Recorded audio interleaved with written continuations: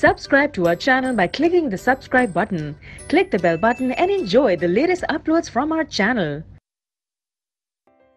Exercise 10.4, question number 1.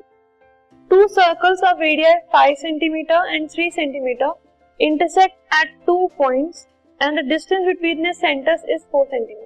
दो radii given है हमें दो सर्कल्स के, उनके बीच का डिस्टेंस है 4 सेंटीमीटर.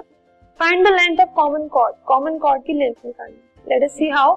सबसे पहले रेडियाई गिवन है, दोनों के बीच का डिस्टेंस गिवन है and we know that the line joining, जो भी उन दोनों सेंटर्स को लाइन जॉइन कर रही है, जो हमारे पास दो सेंटर्स हैं, दो सर्कल्स के, दो डिफरेंट रेडियाई के दो सर्कल्स हैं, एक 5 सेंटीमीटर का और एक 3 सेंटीमीटर का, उनको जो लाइन जॉइन कर रही है वो उनकी कॉमन कॉर्ड के परपेंडिकुलर होगी.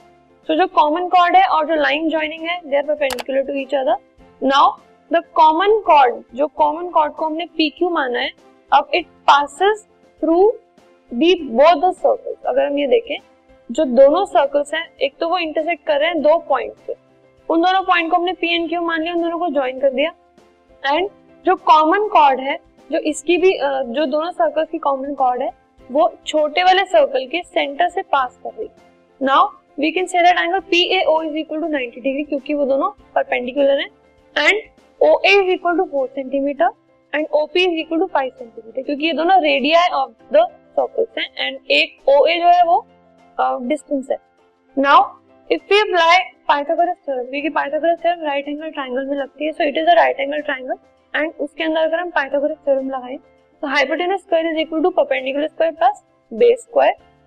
अब इस केस में अगर हम PA की वैल्यू फाइंड आउट करें तो it will be equal to under root of 5 square minus 4 square centimetre, which is equal to under root of 25 minus 16 centimetre, that is ultimately equal to under root of 9 which is 3 centimetre.